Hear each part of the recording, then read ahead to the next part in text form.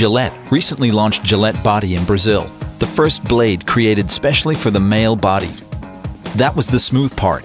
The tricky part was getting men to talk about shaving their bodies. Some didn't understand why, some didn't know how, and some didn't get the memo that male body shaving was trending. Men's media in Brazil was limited. Just 4 magazine titles held the key to educating men and igniting trends. With space for features extremely tight and brand-driven stories rarely making it to print, we realized we were asking a lot from editors. So we threw them a curve, a lifelike boxing dummy, a Bob.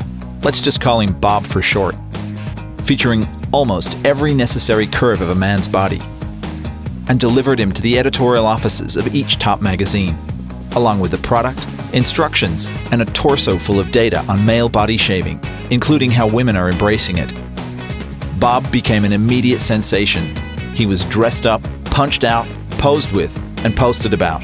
But most importantly, 3 of the 4 titles produced major feature articles on the new Gillette Body, generating more than 465,000 earned media impressions worth $120,000 in equivalent advertising value, delivering 20% awareness and leading to an 83% market share, all for a total budget of just $6,000. Nice job, Bob.